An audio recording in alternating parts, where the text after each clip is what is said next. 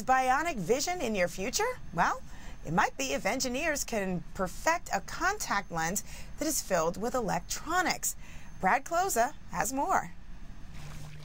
Imagine turning what you see from this into this close-up. Or maybe night vision is more your style.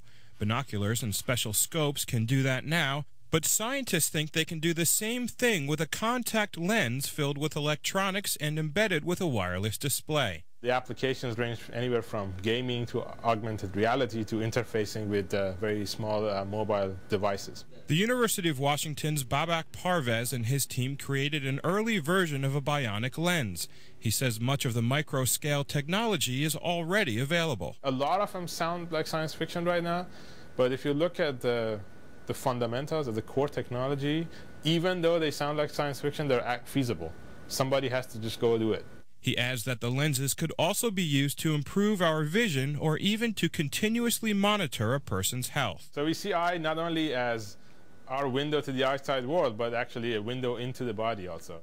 The researchers introduced the concept at a conference on micro-electromechanical systems. He and his team must still solve many technical challenges, among them how to transmit power wirelessly to the lens.